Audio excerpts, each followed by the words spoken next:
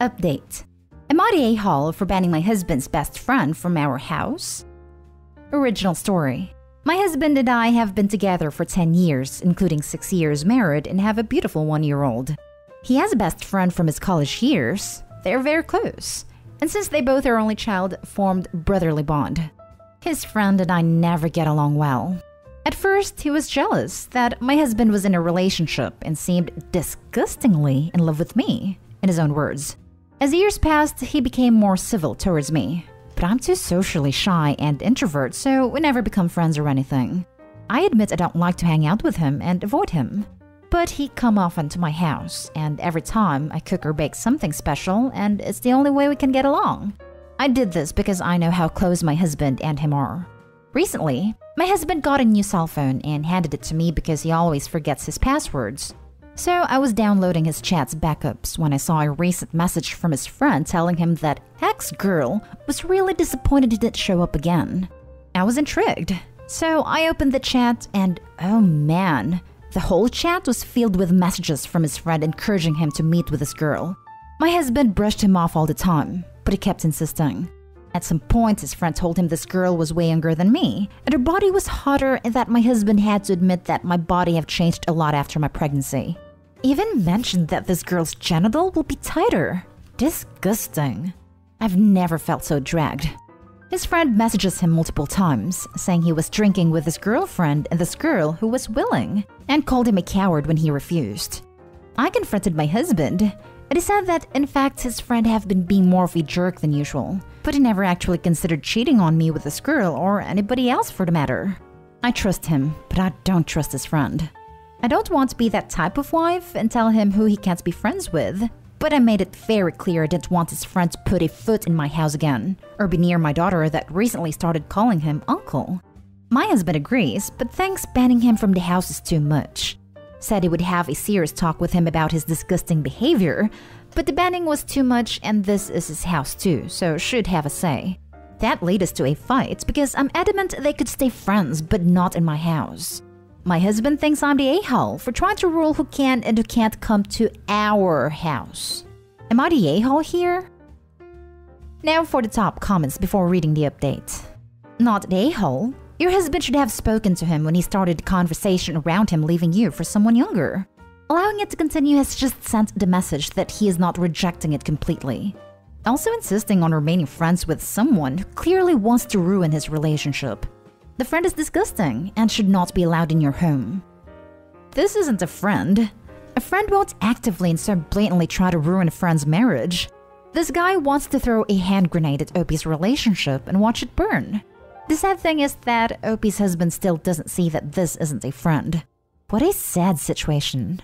Not the a-hole. But Opie, if you're reading this, please ask your husband to take a closer look at whom he brings around himself and his family in the guise of calling themselves a friend. Opie, your husband shouldn't be comfortable having a person in his house who is actively trying to destroy his marital home. He must be banned from your home for talking disgustingly about you and trying to separate you and your husband.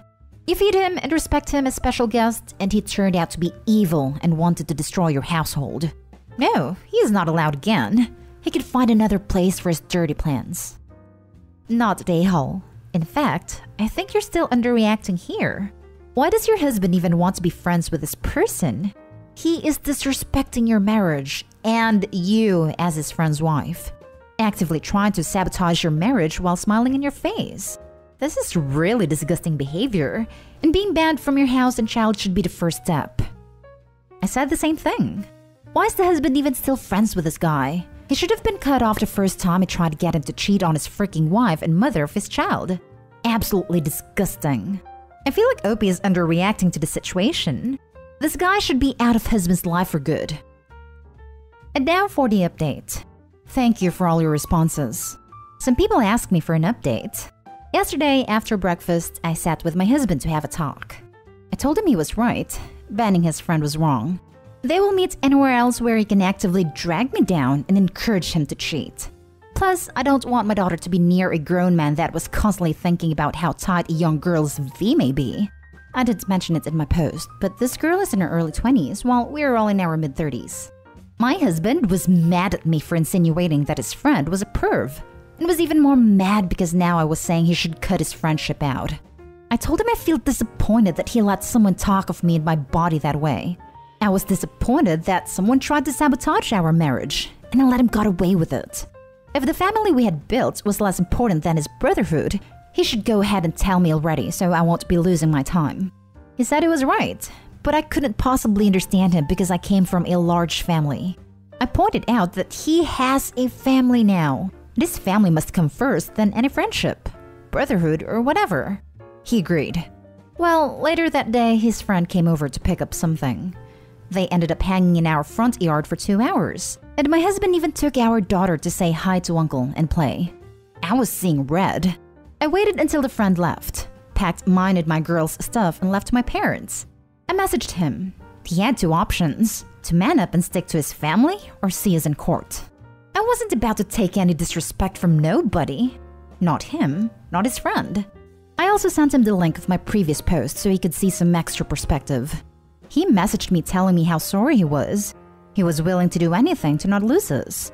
He said he was sorry for being so weak and not protecting me, our intimacy, and our marriage. Sent me some screenshots where he tells his friend to stop trying to introduce him to women and getting him to cheat. He asked for a dinner to discuss some boundaries they need to set in their friendship and the respect he should have for his marriage. My husband asked me to come along to this dinner so I can see myself that it's true he's setting boundaries and it will put distance between them too. Also agreed to do some kind of counseling to deal with his own trauma of losing people. I said that I support him heartily, but I'm staying with my parents until dinner with his friend is over and I see some kind of improvement. That is it. Again, thanks. He wants you to come to dinner with a problem to discuss boundaries? No, he knows what the boundaries are. He can discuss them with his friend, and then he can let you know what the friend and he decide. Having dinner together to discuss boundaries is some weird triad third wheel crap. His friend isn't part of your marriage. These 2 things bother me. First, why is a dinner needed? Your husband just needed to call him and be blunt. Second, you had to leave in order for your husband to step up. A decent man would have automatically stepped up the first time his friend disrespected his wife in marriage. I'm glad your husband is agreeing to therapy because he needs it. Let him see this post also, and good luck. The fact that he still wants his a-hole friend in his life and thinks that setting some boundaries where you go back to not hearing what the friend is saying to him makes me think it's smart to stay at your parents' house. I wish I could reply to everybody. I made it clear to my husband that either he cuts his friend out or I'm leaving forever. If this dinner doesn't end on my husband cutting his friendship, I'm not going back home. I'm not taking some fake apologies. I'm standing on my ground. I wouldn't go to that dinner. Dollars to donuts, the friend is already going to frame you as overbearing and try to ruin their friendship. And even though your husband is the one to invite you, my guess is that the friend will try to get in his head that you forced him to do it. It makes it easier for the friend to do this if you're at the dinner. Also, if you're going to rebuild your relationship with your husband, you have to rebuild your trust. Trusting him to do the right thing without you being there is the important part. He needs to do this on his own. I agree with this. The friend will absolutely see it as OP forcing the husband to do it. I also agree. Dinner? He needs to dump his disgusting, misogynistic friend who objectifies women and glorifies cheating. If the situations were reversed, the husband would not be okay with a friend who encouraged Opie to cheat on her husband with a well-endowed man. Now for the next story. Am I the a-hole for revealing our net worth when my wife constantly says we are broke and making me look bad with money? I, 31 male, have been with my wife, 30 female, for 10 years now, and she always has had this habit of making me look bad with our finances. Whenever anything regarding spending money comes up, she will always say how broke we are and she doesn't have the money to do this or buy that. The thing is, we are doing well financially. We have decent jobs, and combined our salary is roughly $125,000 a year. As of today, our net worth is more than $1 million, but less than 2. I had saved/invested a lot before getting married, so I gave us a good head start. I control the finances/take the lead, but we both agreed to living a very modest life. We both have our cars from college, for example, Honda and Toyota. She knows everything about our finances, because at least once a month, I go over it with her every time I deposit money in our investment accounts or our kids' college funds. For banking, we have an emergency fund and I budget everything else to go straight into investments. We basically stay right at $10,000 in our bank savings account and $500 in our checking account after bills. Most of the time there's more than $500 in our checkings, but once I pay our credit card each month, I then move anything extra. We always use the credit card, so it's not like we only have $500 to spend. Our credit card limit is $25,000. A few months ago, we had dinner with our friends and they talked about buying a new car. My wife said something like, "I wish I could get a new car, but I'm always broke after paying the bills. We still have our college cars." Note, wife does not want a new car. She will go on talk about that if she had money, what she would want to buy, and it always makes me feel ashamed. This "I'm broke" story has been happening for years. When we were driving home, I asked her about. She understood we have the money, but it's how she feels because her bank account is always low. I said I can increase our budget or keep more money in our bank if she wants. Since we are doing well, I'm okay with spending more. She said no, and again was happy with our finances. I explained that when she says we are broke, it makes me look bad and I feel ashamed. It's as though I can't provide for the family or I'm bad with money. She doesn't see it that way. The same conversation has come up numerous times about us being broke. Recently, I reminded her numerous times it makes me feel and look bad in front of friends and family. I told her if she keeps saying stuff like that, I will reveal that we are doing well with money. I gave her a few reminders I'd eventually do this, but she kept going with the "I'm broke" story. At a dinner with her sister and parents, the same "I'm broke" story came up. I piped in and said, "It's weird to hear millionaires say they are broke." My wife said, "Haha, I'm not though." And I quickly say, "We are millionaires and you know that. We go over our finances every month." Well, the "I'm broke" story stopped after that and the night went on as usual. A little later, the same thing happens with her friends and I use the same line. Now my wife is mad at me for using that line and revealing roughly how much money we have. She said it seems like I'm gloating. I say it's better than making me look like I'm running us into the ground financially. So am I the a-hole for revealing our net worth when my wife says we are broke? Now for the top comments. Not the a-hole. She was dismissive of your feelings and was constantly lying to the people around her. It's a classic case of play stupid games, win stupid prizes. This, if she doesn't want it continually mentioned, she needs to stop crying poverty. It's pretty simple. Yes, I grew up fairly poor since my mom was a single mom raising 3 kids. Seriously, we were poor. We were homeless for a few times, and I thought it was a summer where we only ate ramen, chicken salad, and water. But apparently it was a few years, and we lived with my grandparents for a while. But they were super toxic, especially to my mom, so we got out of there.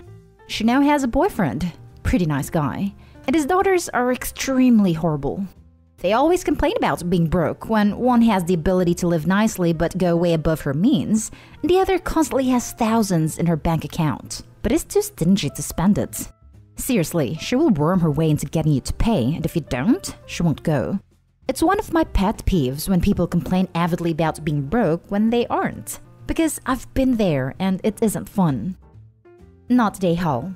It's very weird that your wife feels the need to constantly downplay and pretend that she's poor. What about all the people who are actually struggling? Very weird, and a horrible thing for your wife to do. It's good that you called her out on it. Indeed, you asked her to stop, but apparently she didn't care.